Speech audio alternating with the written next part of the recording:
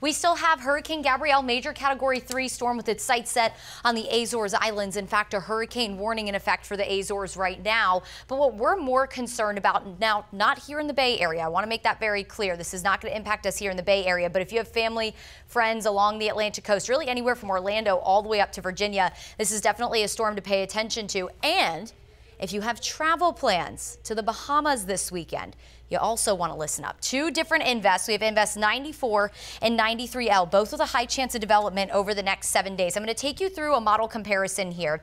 The GFS is in yellow, the Euro is in green. And as these continue to move forward, this is on Saturday, potentially a tropical storm with Invest 93L. That's definitely the stronger one, the one further from the Bahamas. Next named storm, by the way, Umberto. Invest 94L here. This is on Sunday, moving right over the Bahamas, Turks and Caicos, potentially a tropical depression or storm at this point. But you'll notice the GFS really nowhere to be found. It looks like the GFS almost gets caught up in the circulation of Invest 93.